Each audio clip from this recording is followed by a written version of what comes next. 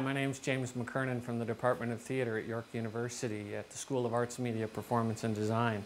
I made this paint wash station a while ago, and here's the promised video to show you how to use it.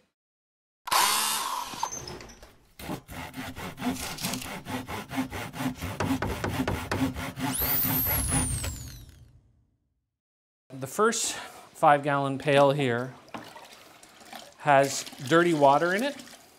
The second one is fairly empty, and I use that as a spinning area. So the goal here is to keep more of the water-soluble paint out of the water table. I think we can all agree that the less external things we stick in our water, the better for everybody, not just the environment, for us as people.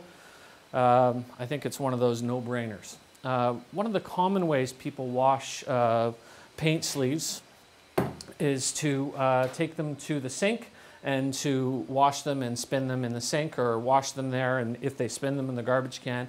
Now, this is the way I've been shown how to wash them to keep as much of this, in this case latex and other dyes and bonding agents, out of the water table as possible. So I have a well-used sleeve here. And the first thing I'm going to do to clean it is I'm going to take the all-in-one tool with the round end, and I'm just going to scrape off or squeegee off as much of the paint as possible back into the can. I mean, it shouldn't be a surprise considering how much paint goes on your walls, but the sleeves themselves hold a lot of paint. And there's just no point in throwing it away however you clean it. So to reclaim as much of this as possible, it also helps you go further with your paint supplies.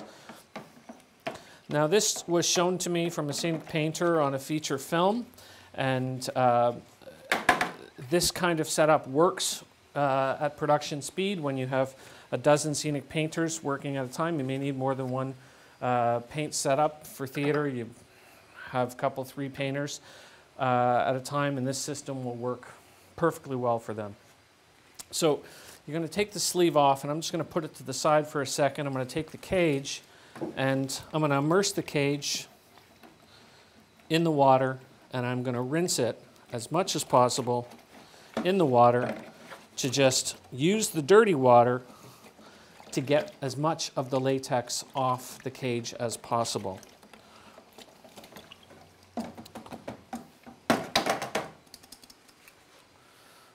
Once I've done that, I rattle it around, get as much off as possible, and then I just give it a wipe with a rag so that there isn't paint buildup. So the next part of this is I take the sleeve itself and I immerse it in the dirty water, and I start washing it. I fill it with water and I squeegee it as much as possible throughout the whole sleeve. I also run my fingers down inside it to wipe away as much of the paint as possible and keep it inside the 5-gallon pail.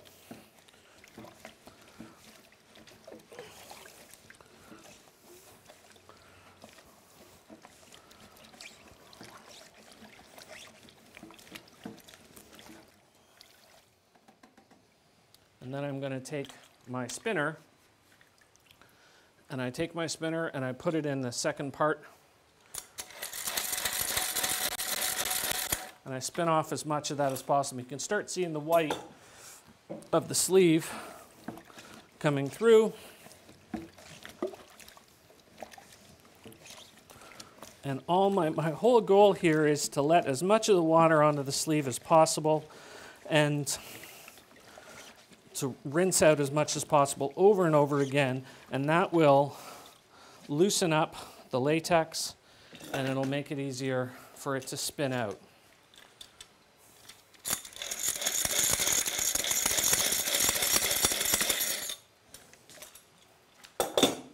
So I can start to see a bunch of the white here, so my next step is to come over to the sink and to rinse it with clean water, trying to keep as much of that latex out as possible. So all I'm doing now is I'm running the water over the sleeve, filling it with clean water, and then I'm taking it over to the wash station. And then what I do is I work my hands on the sleeve, and I'm trying to work out as much of the paint as possible. Now this is by no means the only way to do this, but it is a successful way to do this. So you can see quite a lot of the white in the sleeve. There's a little bit of dirt at the ends here. I'm going to try and concentrate on that. I have wiped a little bit of old paint onto the sleeve, which I'm going to endeavor to get off in this next rinse. So I'm going to move back to the sink, and I'm going to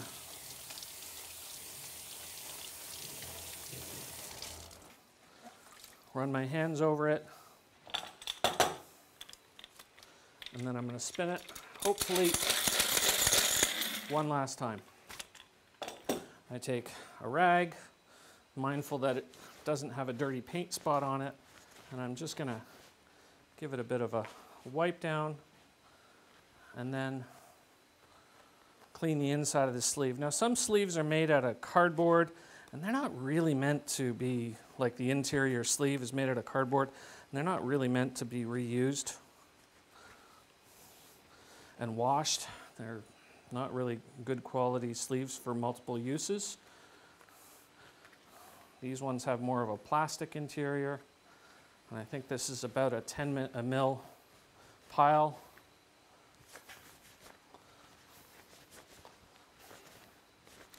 And there you have a nicely clean sleeve. Brush-wise, if I were to take a brush, it would be the same process. You have to, this is old paint, so it's kind of gloopy. My apologies. I'm just working some of the paint here. Another painter friend of mine stopped cleaning his paint trays.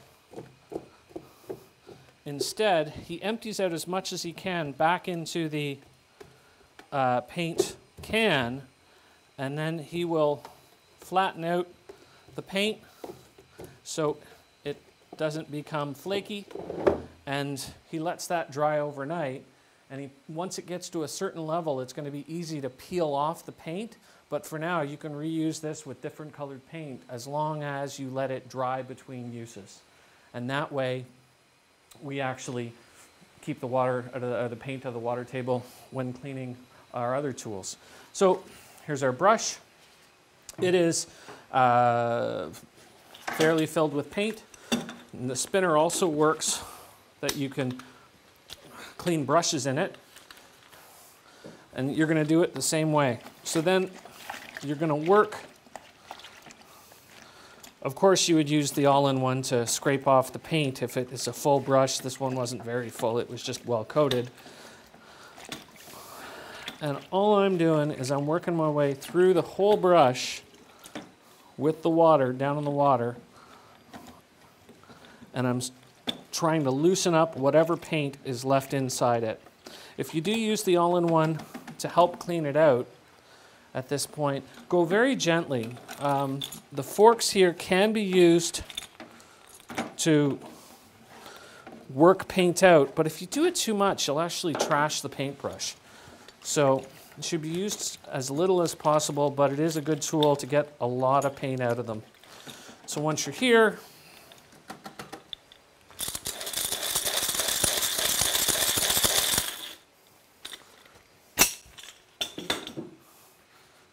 actually, that was pretty good.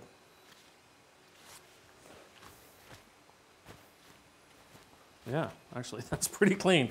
Normally, you'll have to do that 2 or 3 times, but this wasn't very heavily coated. So this is done. Make sure to wipe down the brush to avoid buildup, and you're able to use your brush for a very long time. So thank you very much, and I hope that you find this helpful to keep your paint out of the water table. Thank you.